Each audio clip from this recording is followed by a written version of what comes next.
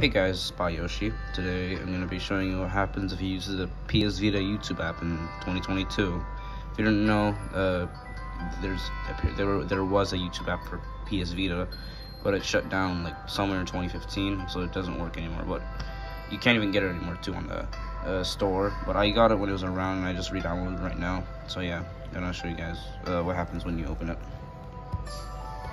So when you open it, you get this message at the bottom saying it's basically just been shut down. So yeah, I'll just open it. That's the old YouTube logo right there. So when you open it, we get an error. That's fine. You can just click on the other stuff. Oh my god, shut up.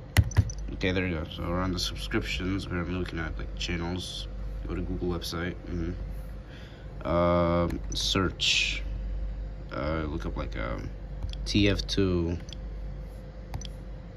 Yeah, just look up TF2. And nothing works, so yeah, it just doesn't work. So let's go to history. There's no history because I re-downloaded this like a second ago. Sign in with Google, whatever the frick. Yeah, so yeah, that's basically what happens. There's also settings. Yes, you can sign in, save search filter, continuous playback, skip with LNR, and intellectual property notices. So yeah, that's really it. And also TOS. So yeah, nothing really. You can't really do anything on it anymore. So yeah, thanks for watching. Subscribe for more. See you guys.